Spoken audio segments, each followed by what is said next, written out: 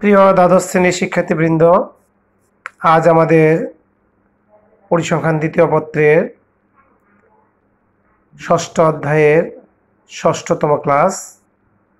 আমরা আজকে এই ক্লাসটিতে সূত্র, ধর্মাবলী এবং জ্ঞানমূলক প্রশ্ন নিয়ে আলোচনা করব। চলো আমরা শুরু করি। দেখো, পরিমিত বিন্যাস। পরিমিত বিন্যাস হচ্ছে একটি অবিচ্ছিন্ন দ্বৈবচলকের বিন্যাস। এর পরামিতি দুইটি, মিউ ও সিগমা স্কয়ার।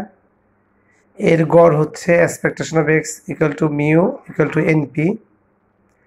এর ভেরিয়েন্স হচ্ছে variance of x equal to sigma square equal to NP Q. R বঙ্কিমতা root over beta 1 equal to 0, সুষম বঙ্কিম। বিটা 2 ইকুয়াল টু 3, মধ্যম সুচালু। আর আমাদের এর function of x equal to ছিল 1 by sigma root over 2 pi E two power minus half x minus mu by sigma whole square by whole square. এর রেঞ্জটা ছিল আমাদের minus infinity থেকে প্লাস ইনফিনিটি। এক্স হলো এখানে পরিমিত চলক। আর কখন আমাদের পরিমিত বিন্যাস হয়? যখন এন এর মান 30 থেকে বড় এবং পি এবং কিউ সফলতা বিফলতা প্রায় সমান। ঠিক আছে, এই হচ্ছে আমাদের মূল বিষয়গুলো। অঙ্কের জন্য আমাদের এই বিষয়গুলো জানা অত্যন্ত জরুরি। এবার আসো আমরা জ্ঞানমূলক প্রশ্ন নিয়ে তোমাদের সাথে আলোচনা করব। পরিমিত বিন্যাস কে আবিষ্কার করেন? ইংরেজ গণিতবিদ আব্রাহাম ডি ময়ভার। পরিমিত চলক কি? দ্বিপদী চলকের চেষ্টার সংখ্যা n খুব বেশি এবং প্রতিবার চেষ্টায় সফলতা ও বিফলতার সম্ভাবনা প্রায় সমান হলে দ্বিপদী চলক পরিমিত চলকে রূপান্তরিত হয়। পরিমিত চলক কি বিচ্ছিন্ন দ্বৈবচলক? না, পরিমিত অবিচ্ছিন্ন দ্বৈবচলক। পরিমিত চলকের উদাহরণ যেমন মানুষের ওজন, উচ্চতা, ছাত্রদের পরীক্ষাপ্রাপ্ত নম্বর, শ্রমিকদের বেতন ইত্যাদি।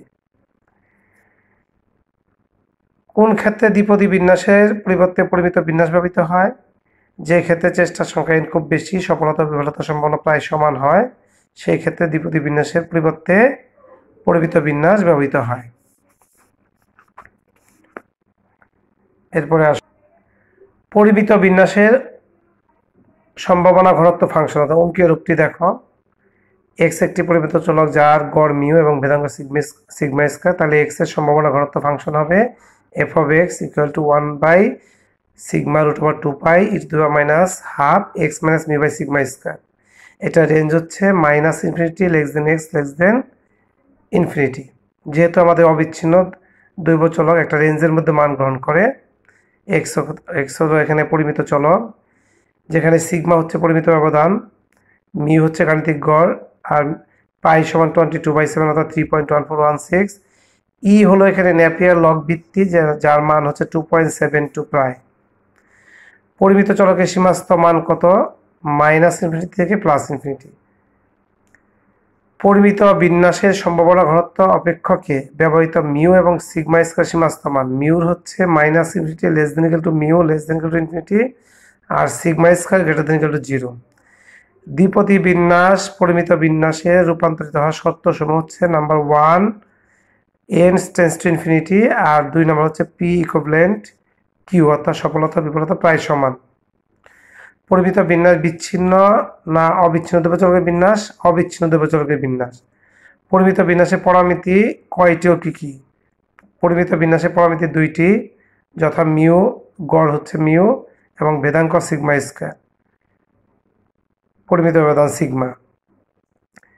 পরিমিত বিন্যাসে গড় মধ্যমা প্রচুরকের অবস্থা কিরূপ? উত্তর গড় সমান মধ্যমা সমান প্রচুরক। পরিমিত বিন্যাসে বঙ্কিমতা সূচকতা মান কত? পরিমিত বিন্যাসে বঙ্কিমতা বিটা 1 সমান 0, সচলতা বিটা 2 সমান 3, অর্থাৎ বিটা 1 সমান 0 মানে সুষম বঙ্কিম, আর সচলতা বিটা 2 মানে 3 মানে মধ্যম সুচালু। এটা আমাদের মনে রাখতে হবে। পরিমিত বিন্যাস কোন ধরনের সুচালু? মধ্যম সুচালু। পরিমিত বিন্যাসে বিজোড় কেন্দ্রীয় পরিঘাতের মান কত? 0, অর্থাৎ μ1 μ3 μ5 ডট ডট এই ভ্যালুগুলা অলওয়েজ 0। দুটি স্বাধীন পরিমিত চলকের যোগফল একটি পরিমিত চলক।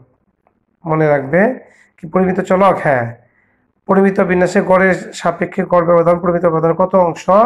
4/5 অংশ। পরিমিত বিন্যাসের সমস্ত সম্ভাবনার যোগফল হচ্ছে 1। পরিমিত বিন্যাসের চতুর্থক ব্যবধান পরিমিত ব্যবধানের কত অংশ? 2/3 অংশ। পরিমিত বিন্যাসের সর্বোচ্চ কোটি কোন বিন্দুতে অবস্থান করে? ইহার মান কত? x = মিউ এবং এর মান হচ্ছে 1/σ√2π।